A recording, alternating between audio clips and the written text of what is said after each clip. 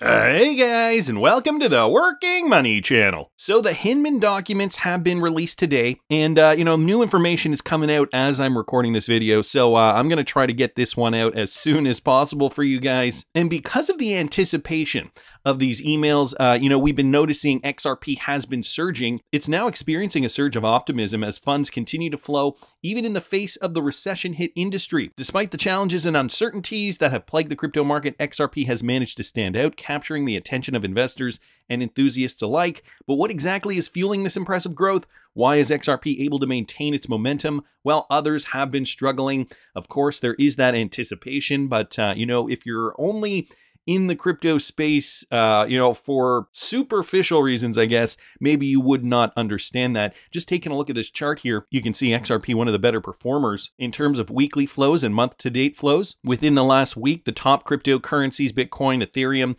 and there's no numbers for Binance. However, Binance has been decimated just because of that recent news that we got from the SEC wanting to take down Binance now as well. So in a notable development, XRP has successfully attracted a surge of promising investment inflows, as evidenced by the latest report from CoinShares. So you guys can see the CoinShares report down in here. I will link this in the description of the video for you. We've even seen it on the charts though, guys. XRP price has been steadily increasing since that initial decline when we got the Binance Coinbase news. I'm going to combine the two because they just kind of came out at the same time. That was Friday, Saturday. We did see that decline, but XRP has rallied back up pre-negative news cycle. So we are now sitting in and around here, off its high of about 54 cents, give or take, but 53 cents, I will take it. The Hinman emails, at least from what I've seen so far, are proving to be very, very fruitful, positive for the XRP community, guys, and I think it is possible we are going to see a surge in price. XRP might even go higher over the next few days. So, just looking at the coin market cap here over the last 7 days, we've got Bitcoin. It is up a little bit, but most coins, guys, as you can see, especially those ones hard hit by the SEC news, have taken a huge hit, 15.16% down for Binance Coin. And take a look at Cardano, down 20.78%. XRP, though, one of the better performers in the last 7 days, and even in the last 24 hours. So in the last 7 days, XRP is up 3.72%. And in the last 24 hours, it's even up 1.65%. You compare that with other cryptocurrencies, especially within the last 7 days, you can see all those coins that were hit by the SEC recently: AVAX, Avalanche, some other ones, Polygon, Matic, Solana down 22.82%. So XRP dominance slowly going up. And it's funny, I mean, even compared to Bitcoin, just bring up Bitcoin here real quickly, Bitcoin still hasn't recovered to that pre-news level yet. So Bitcoin was trading in around almost $27,000. And right now, Bitcoin is trading at around 26.1, so hasn't really budged too much. So the broader crypto cycle is being reflected in Bitcoin. Bitcoin hasn't moved too much, other cryptocurrencies haven't moved too much, and now those altcoins that have been singled out by brand new lawsuits are faring the same way XRP fared when it was announced that XRP was being sued by the SEC. So guys, this is nothing new. The market will recover. Diversifying into the crypto market this cycle around, I personally think that's the most prudent strategy moving forward. It might not be the sexiest strategy, but we're looking to make profits, guys, and this is uncharted waters considering the SEC is now going after so many cryptocurrencies. And you thought your crypto was safe, but I mean, now they're going after Solana, they're going after Matic, they're going after AVAX, and who knows what else. All those cryptocurrencies that were delisted from Bakkt. I think that is a good clue as to where the SEC may target their sites next. So for only $5 a month, I'm going to be posting my trades, going to be posting them on the days that they occur. I'm also going to be talking about cost averaging. We've already seen some supply zones hit for some of those cryptocurrencies. So ultimately, guys, we are in a bull run, and this is probably the best time to be joining the Patreon because it's only going to get more exciting from here. I've got the total market cap up here. And you guys can see, even despite the negative news, we're still making those higher lows, higher highs. So stay tuned. Land M. Marius here on Twitter posting this. I've told you that they are trying to destroy virtual currencies. I've also told you it will fail. And then the most gigantic virtual currency bull run in human history resumes. Retweeting out Senator Bill Hagerty's tweet, make no mistake, the SEC's attempts to undermine the digital asset industry is a deliberate move. Gary Gensler has made it clear that he wants to see private cryptocurrencies fail to make way for a central bank digital currency. Listen to this. I get very concerned about the government trying to usurp digital currencies because they not only have an interest in being the monopoly player in currency, but also because these central bank digital currencies can become a method of tracking, of finding out what you're doing, where you're spending your money. Absolutely. That makes me very nervous, and I see what Gensler doing as a strong step down that road. Yeah, he's finally started to say the silent part out loud. That is exactly where I think this is headed. You know, they prefer the central bank digital currency. He's basically saying there's no need for, you know, other digital currencies that we're talking about, that they're coming in, they're calling securities just so they can come and charge, you know, Coinbase in arrears. You think about the hypocrisy here. Just over 2 years ago, the SEC approved Coinbase's IPO. Coinbase explained their business model, they explained their staking program. The SEC approved all of that. Now they're turning around and saying this is illegal activity. Again, I think there's an ulterior motive here, and I think you just articulated it. I mean, it is hypocrisy, and now finally mainstream media is catching on. Fox Business has always kind of been ahead of the rest of the crowd when dealing with crypto news in a mainstream arena. So that was a great clip from them. Guys, I also happen to see this. The crypto meme guy posted this. Mike Novogratz mentioned the Hinman emails on Bloomberg just yesterday. Listen to this. Approval. And so, you know, it's complicated. It doesn't feel it's the way it should be done, right? Congress should legislate who gets to regulate. There's a big lawsuit that will play out in the next few months with Ripple. You know, there's some information coming out tomorrow from a speech that one of the SEC commissioners had made, where he broadly said, this is how we look at securities and non-securities. You know, the SEC fought to keep that speech from coming out. It's coming out. But we'll see, does the SEC even have the right to regulate the digital assets? And so a lot of complication. What it means for the market is institutional investors just get nervous. So putting it out there, mentioning the Hinman emails with relation to the Ripple case, guys, this is what we've been waiting for. In the next 38 hours will be critical for crypto. This coming from Meta Lawman. Today, 5 p.m., Binance files its opposition to the SEC's motion for order freezing assets of Binance.us, which is a completely different story that, you know, I wish I could be also following kind of in the same capacity. We're going to touch a little bit on that this afternoon. Tomorrow, 2 p.m. hearing on SEC's motion to freeze assets. Tomorrow, sometime release of summary judgment exhibits, including the Hinman emails in the Ripple case. So guys, that is what we are now focusing on. Wheezy at Nerd Nation Unboxed posting this, the Crypto Basic article. Brad Garlinghouse has come out assuring the crypto community that the Hinman documents set to go public today are well worth the wait. So he did make an announcement. Brad Garlinghouse, the CEO of Ripple, continues to emphasize the importance of the documents relating to the speech given by the former SEC Director William Hinman in 2018. In a recent statement, Garlinghouse assured the public that the documents are well worth the wait. This remark came less than 24 hours before the set date for the public release of the documents. And I've got the Jungle Inc. Tweet here. Hey, Brad Garlinghouse, any thoughts ahead of the Hinman doc release? We all appreciate Ripple fighting for this important public disclosure. And Brad Garlinghouse did respond here. I wish I could go into depth now, but we've waited this long, 18 plus months. I don't want to overstep. Suffice it to say, though, Stuart Alderati and I believe they were well worth the wait. Great comment here from Brad Garlinghouse, and I wanted to thank Jungle Inc. as well for posting that. Now, we've got them, guys. They are coming out. Mr. Hubert has been on top of this morning, and in real time, I know as I'm recording this, there's probably more that are coming out. Ripple started filing, so Securities and Exchange Commission versus Ripple Labs. You guys can see one has been filed already, so let me get into this. Well, we've got Digital Asset Investor. The first things that came out were not the emails, but some other documents, okay? Now we know Vitalik was on the phone with Hinman before the Ethereum free pass speech. And he's referencing this tweet from December of 2020 when it was announced that Ripple got sued by the SEC. And his smarmy comment then does not look so good today, does it? So I will link this in the description. I'm not going to go over Vitalik's comment then because we've got bigger things to cover. Hinman is instructed by his own colleagues that the speech will cause confusion and provide fewer details to give the SEC more leeway. That Hinman does not comply is his own. That Hinman's speech is subsequently supported by the Clinton administration anyway and covered up by the Gensler administration is another, far worse and corrupt. So this tweeted out by Neil Hartner essentially documents suggesting that the Hinman speech would lead to greater confusion and deliberately recommended giving industry participants less details. So guys, the Hinman speech was supposed to be vague and unclear, according to their inner communications. Why am I not surprised? There's also this, Bill Morgan, this will do it for me. Holy crap on a cracker. Ethereum's founder was involved in the process leading to a speech giving Ethereum a loan. Special clarity.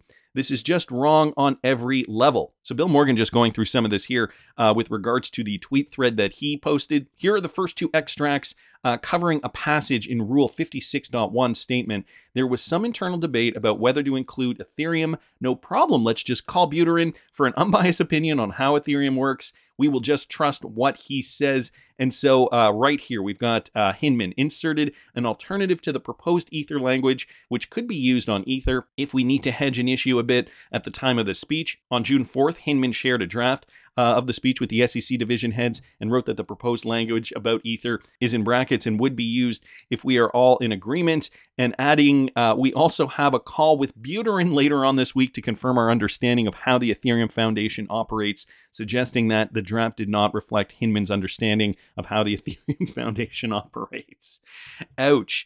Another extract, but the OGC concerns. It may impact on what the SEC says about Ethereum in the future. No problem with those concerns. Hinman spoke to Buterin and understands how Ethereum works. The Ether discussion stays in the speech. So, you know, our inclinations as the XRP army, understanding, suspecting, I guess, is more apropos that there was an ETHgate scandal behind the scenes. You know, even Charles Hoskinson came out and said, you know, you guys think that there's this big conspiracy. There's nothing like that.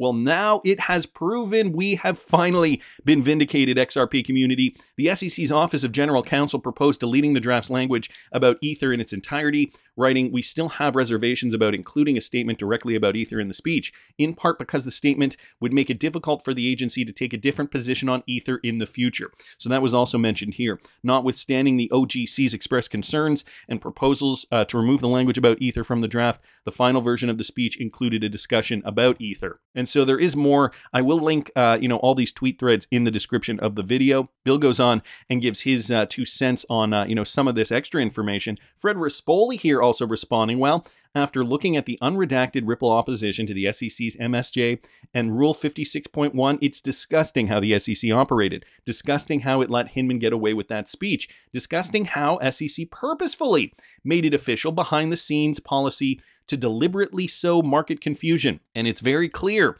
that, yes, hands down, no more guessing, totally for reals, ETHgate actually happened. It is confirmed, guys. I can't see any way the SEC wins its motion for summary judgment, and I think you will find it extremely obvious why both judges in this case ordered those docs to be produced.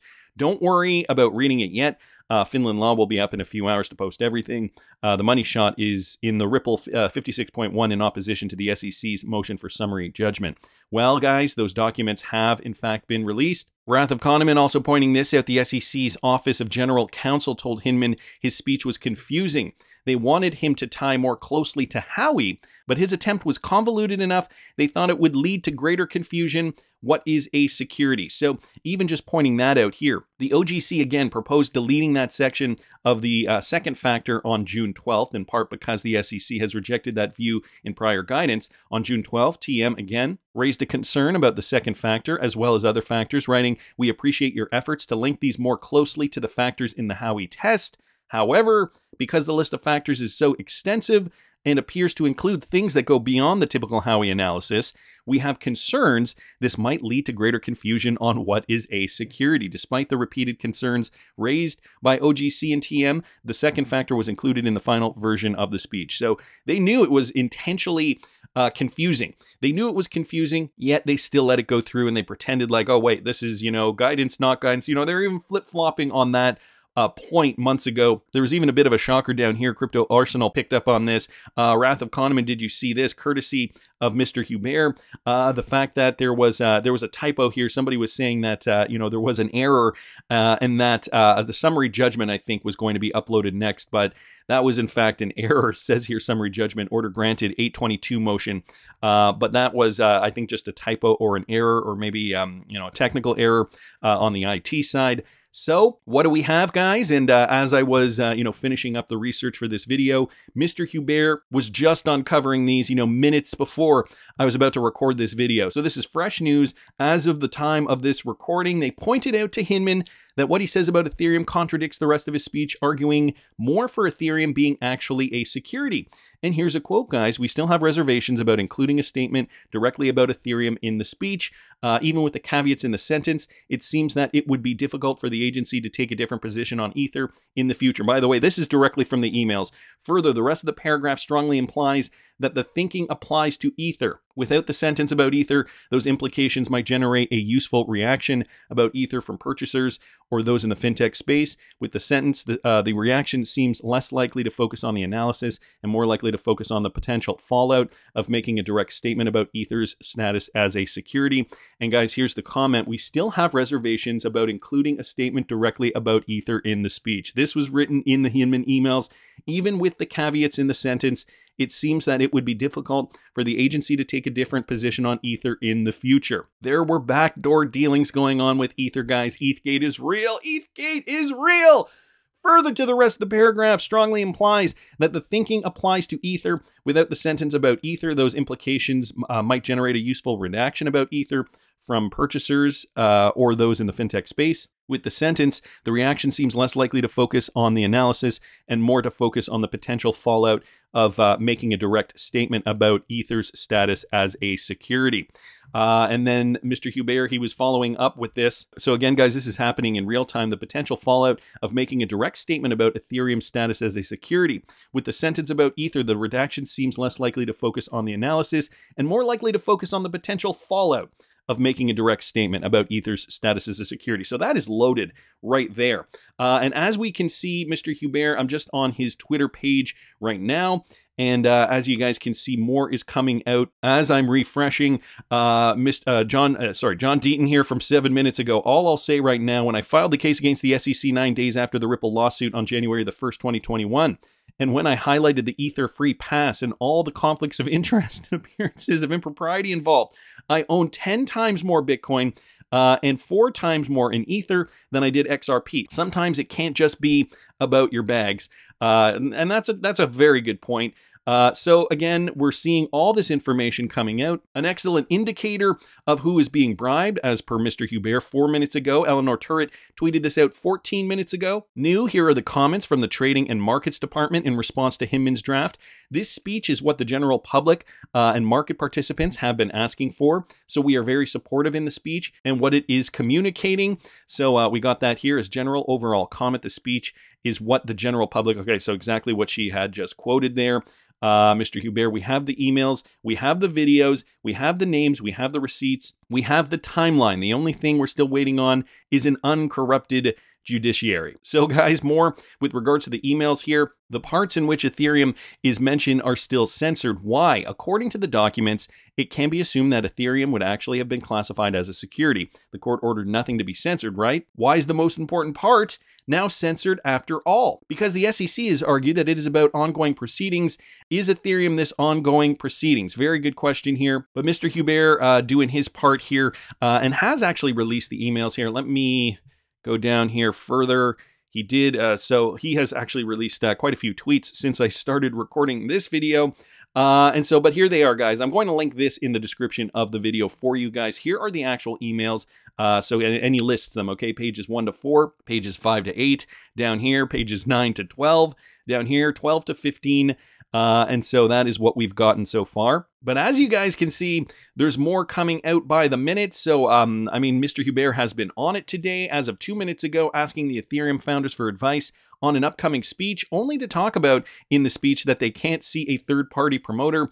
Looks a little clumsy to me. Crypto Eddie posted this. Remember, people didn't believe ETHgate was real. Fact, before making a blanket statement on Ethereum, the SEC went to Buterin or his counsel to discuss what? I thought determining if an asset is a security or not was based on the law. So the SEC has been caught red-handed. I wonder what's going to come out of this, guys. We got some more information that I'm working on for this afternoon's video. But for now, this is what we've got. The Hinman emails have been released. Tell me down in the comments what you guys think. And please subscribe to the channel if you haven't already. Like the video if you like the content I'm providing.